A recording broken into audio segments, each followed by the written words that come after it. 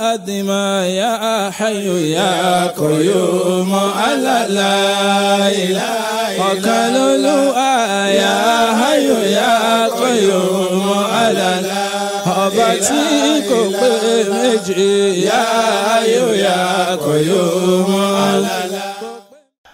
Assalamu alaikum wa rahmatullahi wa barakatuh. Welcome to another edition of the program Eternal Bliss, proudly sponsored by the NASFAT Society. Here on this program, like we've been doing since the beginning of the month of Ramadan, we bring to you information that you can use, digest, with the aim of understanding how to have the ultimate goal as Muslims, which is to enter Jannat Firdaus at the end of our stay in this world. We pray to Allah to make all our effort in this month of Ramadan to count. Ameen. My name is Tawheed Alim. Again, welcome to this program.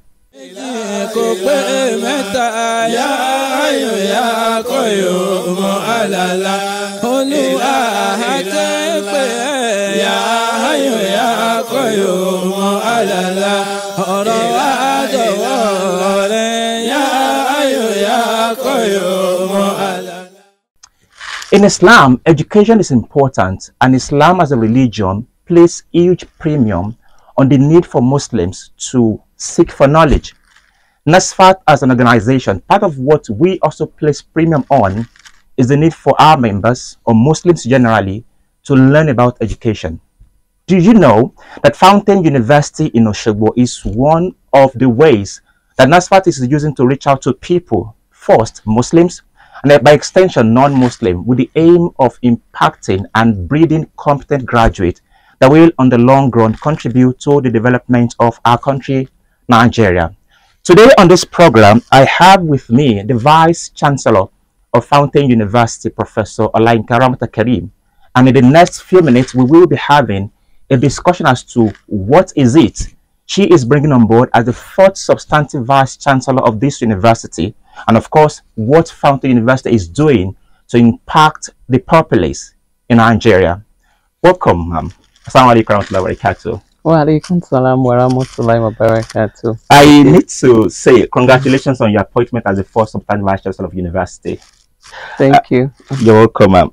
Very quickly, because of our audience who are just getting to meet you probably for the first time, we'd like to have a brief rundown about your background. Thank you. I'm Olayinka Ramota Karim. I'm a professor of food science and technology. I've been in academics for almost 25 years now. I started my academic career from Olabisi Onabanjo University down to University of Ilorin, where I was for almost 15 years. And I served last as the Dean of Faculty of Agriculture before joining Fountain University as the fourth substantive Vice-Chancellor of the university. All right, I want to believe you are just very economical in your profile, because for somebody to be a Vice-Chancellor of an institution, I know it's going to be a long run. Well done, man. We need to give you that accolade. So moving forward, I understand that coming to an organization or an institution like Fountain University, there must be things you met on ground, which undoubtedly will form part of what you are going to use to form your policy moving forward. So I would like to ask you, if you are to give an assessment of what you met on ground before joining Fountain University, vis-a-vis your plan for the university, what would you like to say briefly on that, ma'am? Thank you so much. I joined Fountain University as the VC actually on the 1st of March of this year. So it's about 2 months now, or less than 2 months. What do I have? What is the vision and what did I met on ground? Well, starting from the academic programs of the university, I met about 19 programs. That's what the university is having now for 4 colleges. We have the College of Law, the Natural and Applied Sciences, the Basic Medical and Basic Medical Sciences. Then we have the Management and Social Sciences. These are the 4 colleges that I met on ground, and that's the first colleges. My vision is to increase the number of colleges. Okay. With this increase, it's going to also increase the number of programs that university will be running. Okay. So the first thing I'm targeting is to have the College of Arts, to add College of Arts, College of Agriculture, and okay. College of Education to the programs, to the colleges of the university. And of course have different programs that can increase the enrollment, student enrollment, that can also increase the academic performance of the university. These are the first time target. Then the centers that are on ground currently, there are only 2 centers on ground currently in the university. The first center I created, and that was last month, just few weeks after my assumption of duty, is a Center for Research, Innovation and Technology. This center is to be in charge of the research activities of the university. Research is very critical in a university. After teaching, the next service that the university is rendering is research. And we can enhance this by having a center that is dedicated to coordinate all the research activities in the university. A center that will also motivate our academic staff to go into different researches, and a center that will also assist the researchers, the academic staff in the university to win grants, to have collaborations with other institutions, to have collaborations with even industries in conducting research. Then these research activities, how are they going to be made use by the community? We don't just want to be conducting research that will only be for academic purpose. We want research that will be beneficial to the community, to the humanity, that will be used for the development. So these are the areas of concern of the center, and that's the first thing I have done. Good. Thank you. It comes as a seed. For those of us who might probably joining us just now, we are speaking with the fourth substantive Vice-Chancellor, and we need to say the first Vice-Chancellor of Fountain University, Professor Olayinka Ramota Karim. Ma'am, from what you've just said, it appears that you have a lot of things in plan as the Vice-Chancellor of Fountain University. For somebody who probably have been opportune to be in any leadership position, one would acknowledge truly that it doesn't come easy as it comes. So I would like to ask, what are the challenges you envisage that you might encounter being the Vice-Chancellor of the university, and what are your plans to mitigate or even curb those challenges? Thank you. One should be expecting that there's no way one will not be facing different challenges. But I believe that all the challenges will surely be surmountable by the grace of God, inshallah. So the first challenge that any university will be facing, most especially a private university, is finance, funding. Exactly. But I believe we will be able to tackle this with the plans and the programs that we have set in place, the strategies that I have in place. We should be able to mitigate this, and this is what we are going to do. As I was saying, on programs, by the time we have increase in number of programs that will be running, it's going to bring increase in enrollment of the students. And of course, when we have the increase in number of students on the enrollment, we surely be having more funds coming into the university.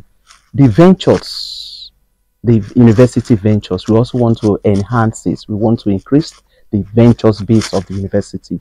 We want the internally generated funds to be enlarged, to be improved upon. So this is going to be another source of IGR and funding into the university. The endowment, we are surely going to be leveraging on philanthropies, goodwill of people that have been donating to the university, and those that will also go to be meeting that will be donating to the university.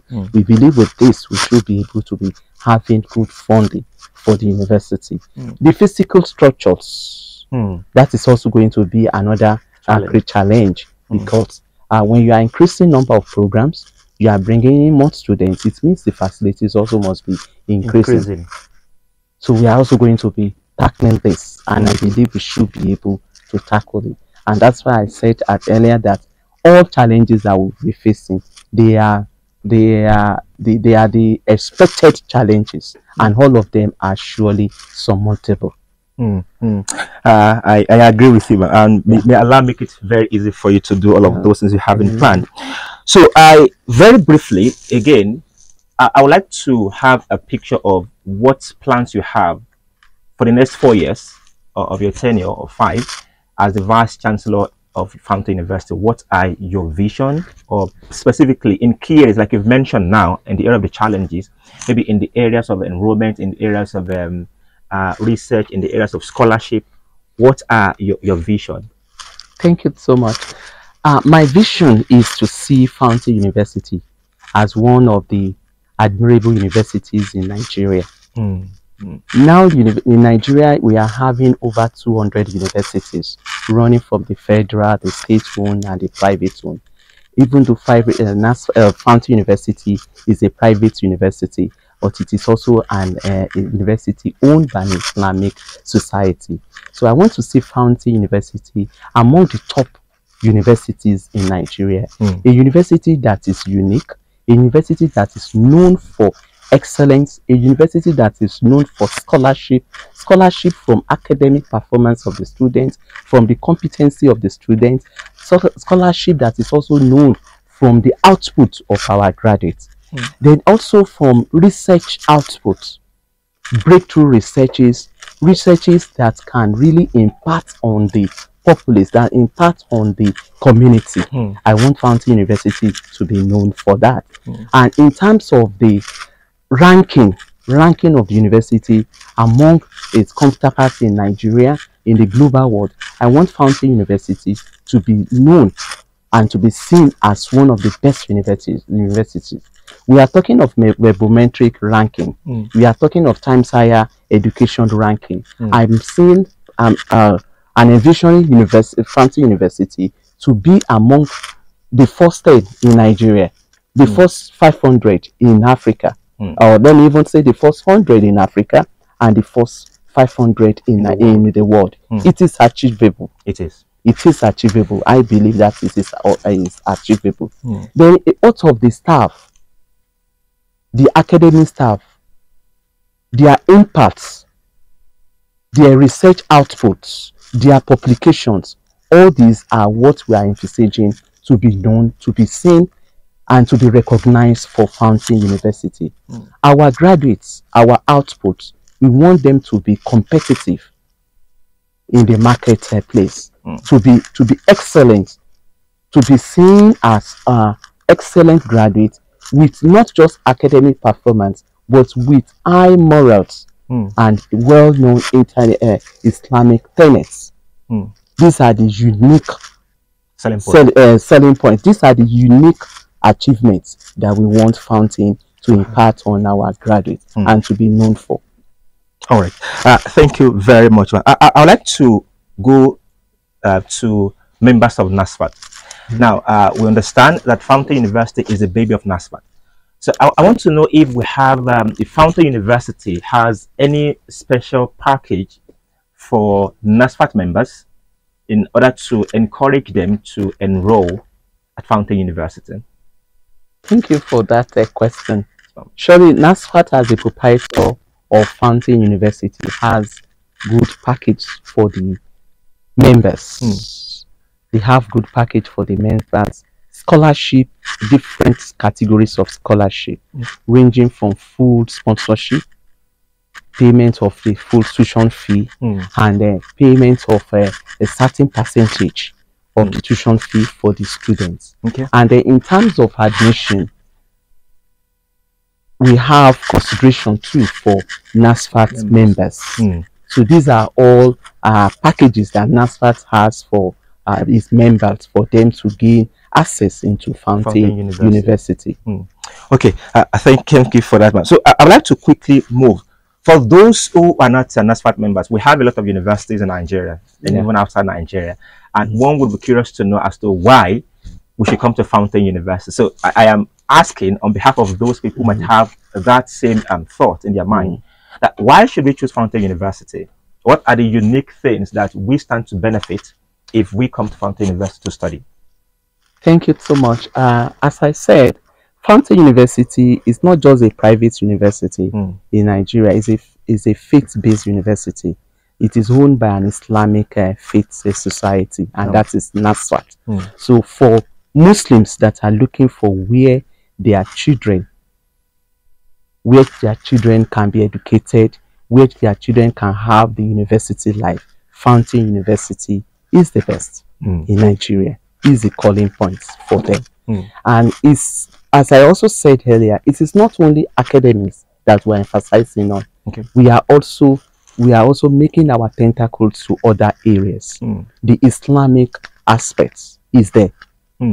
Is someone coming to Fountain University, aside from gaining that academic excellence, your Islamic perspective, your Islamic tenet is also improved upon. It's also strengthened, because we have different programs and opportunities for them to strengthen their Islamic faith. In terms of entrepreneurship, that can even make them to be competent, that can make them to be job providers instead of seeking for job. Opportunity is available. The opportunity is there at Fountain University. So candidates coming to Fountain University have diverse opportunities to be a very excellent graduate.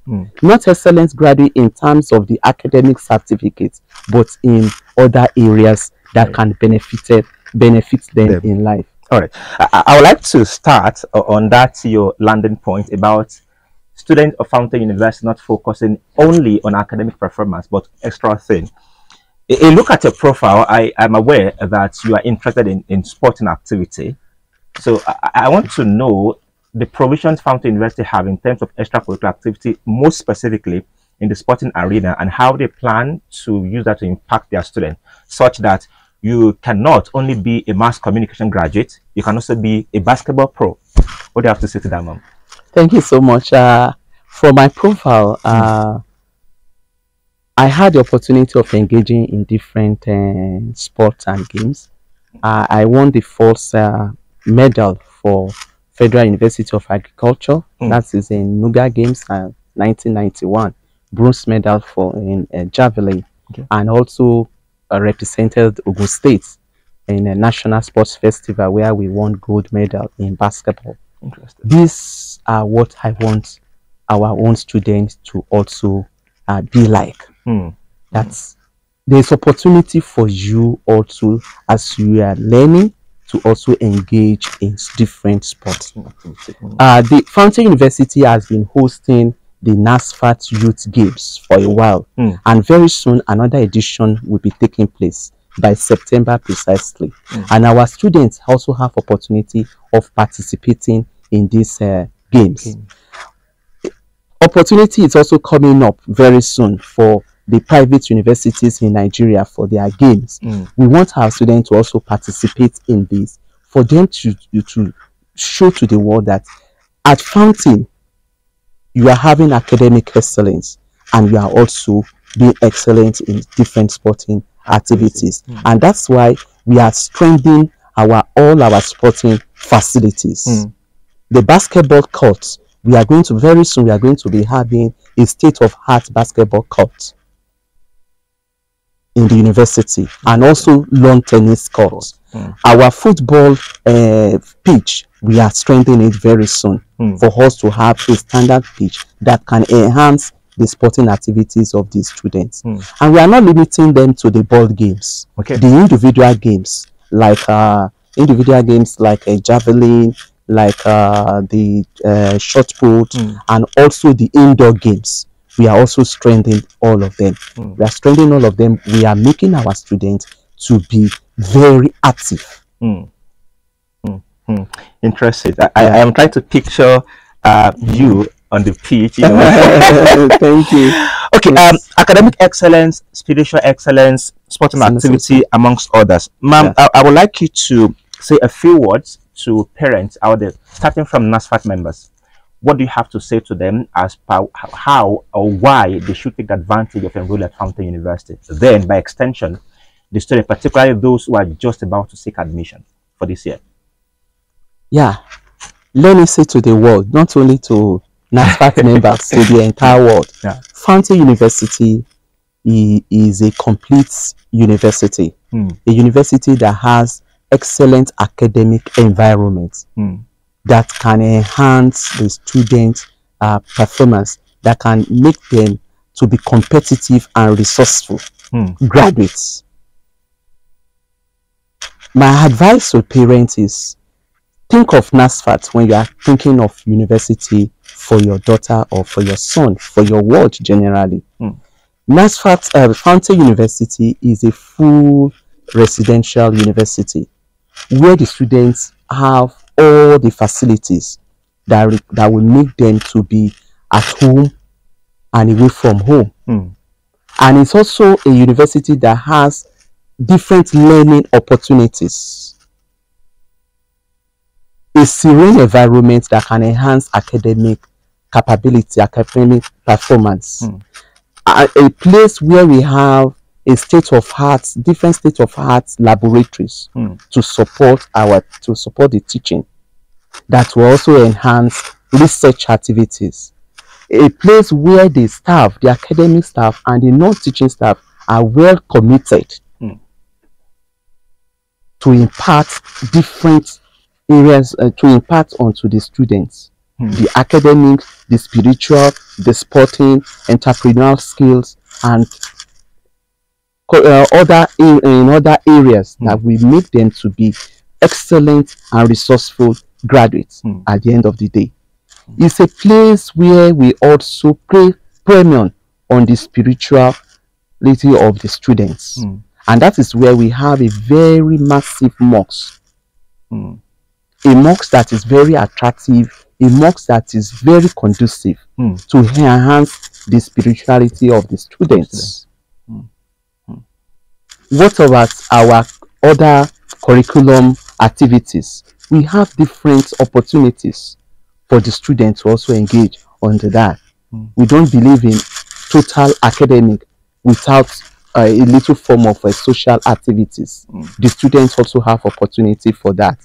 It's a club has just been created in the university that we call beautification and greening of the university. Students and staffs are members of this club, where they have opportunity of contributing to the growth and development of the university and also extend to the community. We have a community-based scheme that we have just introduced, and this is a very veritable opportunity for all programs in the university to contribute to the community, not only to the immediate community of the university, but to a larger one. These are all opportunities that are available in Fountain University. And that is where I will advise any parent that is thinking for university, for his or her ward, to think of Fountain University. It is situated in Osogbo, the capital of Osun State. All right. Our time is fast spent, but if you can answer this in 60 seconds, is the school fee not expensive?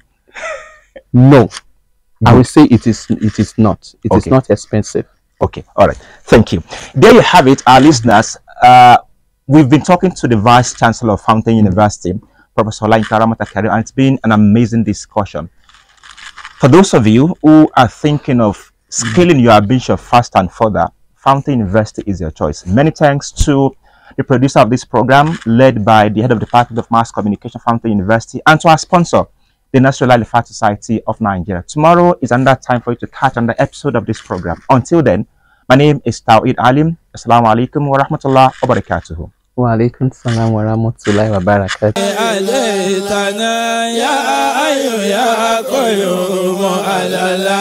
Olúwa, wàhábù lánàá, yá ayọ̀ yá kọ́yọ̀.